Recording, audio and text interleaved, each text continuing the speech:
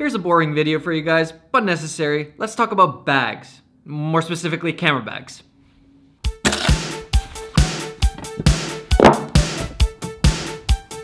Ooh.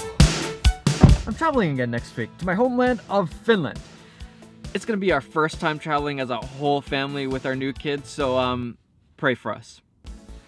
And over my last couple trips to Norway and Sweden, I've realized that I just don't have the proper camera bag for traveling yet.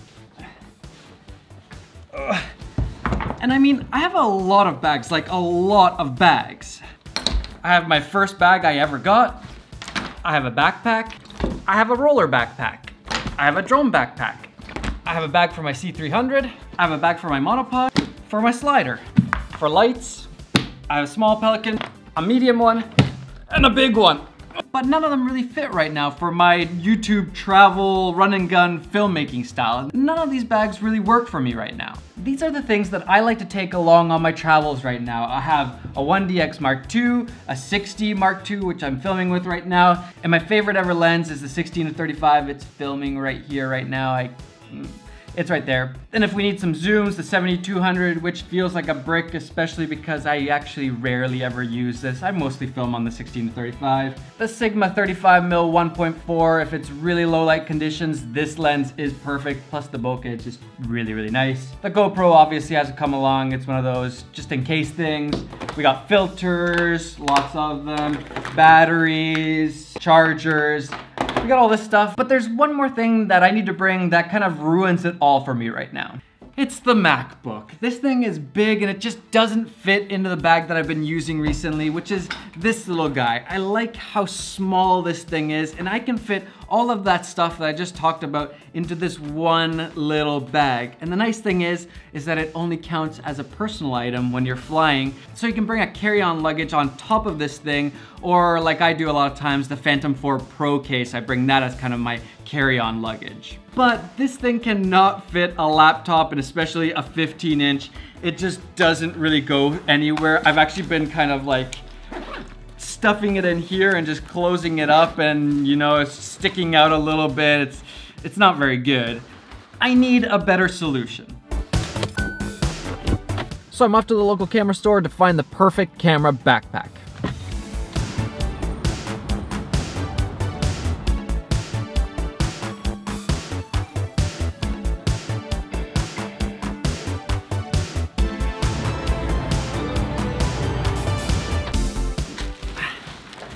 Just like there are different cameras for different filmmaking styles, there's different bags for different purposes. There's no one perfect bag that fits every single kind of job. So here are my recommendations for what kind of bags I like to use and for what. And then we'll reveal the new bag and why I decided to go for this one. First off, I would say don't go for the sling bag. It just doesn't work very well. It's small, it doesn't have very much space, and most importantly, it's just uncomfortable to wear. It only has one strap to kind of go over it. It doesn't feel good. It's not good for your back. I would not really recommend one of these bags. I would at least go for a backpack like this. It's still really small, but it's super comfortable. Now, you can't fit a big laptop in here like I talked about, but if you're not traveling around or you don't need your laptop, this one is really good. And I've actually traveled to Iceland, Norway, Maui, so many different places just with this bag. This one's really good. I've taken on so many different hikes. It's comfortable, it's good. At least go for a backpack. Stay away from the slings.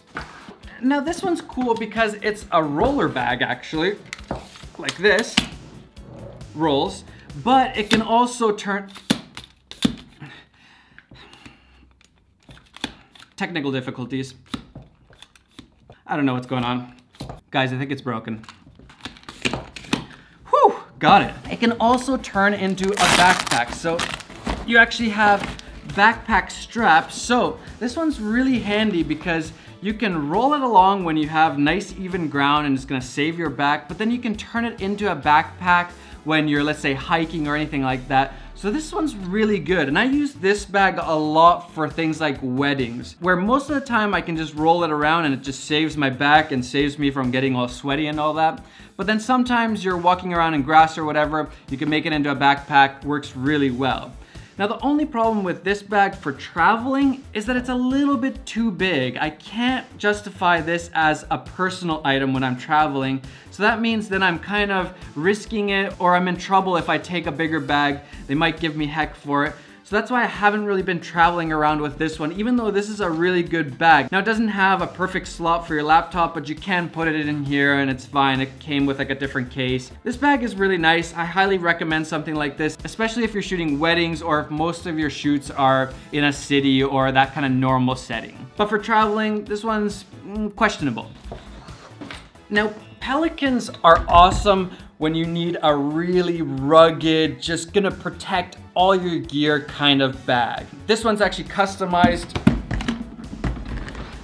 It's made perfectly for my C300 Mark II, so the camera fits in here and all the different accessories and my main lenses all fit into this bag. And this bag, super durable, you can check it, you can do whatever you want with this. This thing is waterproof, it's gonna handle all the dust and everything like that. So if you're on a legit commercial shoot, I like Pelikan cases, especially because you don't know exactly who's gonna be handling your gear on a bigger shoot. So this is gonna protect all your stuff. Pelikans are super good.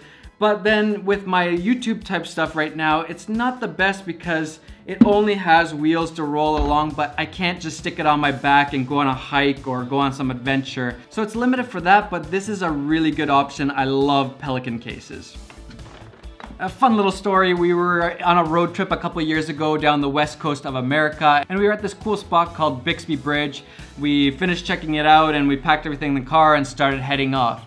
And we hit around, 60, 70 kilometers, and all of a sudden the back trunk just flung open and bags started flying out. And two of the bags that flew out were my Pelikan with my drone in there and my brother's camera bag. Now his wasn't a Pelikan and he had some damage to his stuff. His laptop was a little bit messed up and I think some of his other stuff was a little bit scratched up and messed up. But my Pelikan, everything was fine in there. My drone was totally fine, just bouncing down the road, no issues at all. So Pelikans are super good, but they are bulky. So what do I recommend for YouTube, run and gun, travel, filmmaking, all that stuff? Well, it's this guy. Now, I just want to say quickly, I am not sponsored to say any of this stuff. Not everything on social media is sponsored. This is not a sponsored video, so these are just my thoughts and things that work for me. So the reason I like this bag is, well, I can fit all of that stuff that I talked about straight in here, including the MacBook Pro 15-inch. So let's take a look. So we got tons of space in here. And I'm hoping to get the Mavic Air that I could just stick it in here and I don't have to deal with the big Phantom 4 Pro box, the big gray box that everybody always wonders, what's in the box? And the nice thing is I can fit a laptop in here. It's got this nice little pouch. Let's do this. Fits perfectly in there. Fit all my camera gear in here, the laptop, hopefully a new drone soon. Everything fits perfectly into this one little bag. Now, I haven't used this bag yet, but I know Peter uses this one. It's called the Pro Tactic, I think. Yep, Pro Tactic 450 AW. I'm gonna be using this one. I hope it's my solution because I have a lot of bags, but I think this is gonna be the right bag for me for this kind of filmmaking. And like I said, there's no perfect bag for every single purpose, every kind of filmmaking, every project. But you need to do your research and find out which one's the best for you.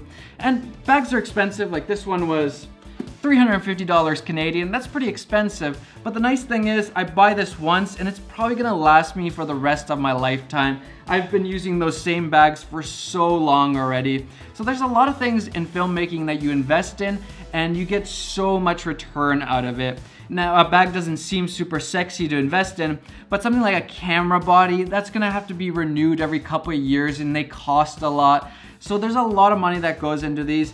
Don't chintz out on the bags. If it costs you a little bit more, just, divide it by the 10 years that you're gonna be using it for. It's not very much extra money. Don't chintz out on a bag. Buy the bag that fits best for your filmmaking purposes. So I'm gonna be taking this guy on a nice little trip to Finland with my family, but I'm also doing a little work trip in Sweden. Peter's gonna be there too. Should be a really fun time. I'm super excited for that. And maybe I'll give you some more thoughts about it once I've used it a little bit more. I don't know if that interests you guys at all. And like I said, bags are kind of a boring topic, but it's really important. It's actually one of the things that really changes how your shoots go. If your bag just doesn't work for you, you can't take it wherever you need to, or it's causing you back pain or whatever, that's really gonna hinder your shoot. So do your research, take your time, and find the right bag for you. I hope you had fun watching this. I don't know if you got anything out of this, but maybe you just enjoyed watching. Hit that like button, subscribe to the channel. I'd love for you to be a part of this community. And guys, enjoy the filmmaking process and go get some of those travel feels. Can't wait to travel again.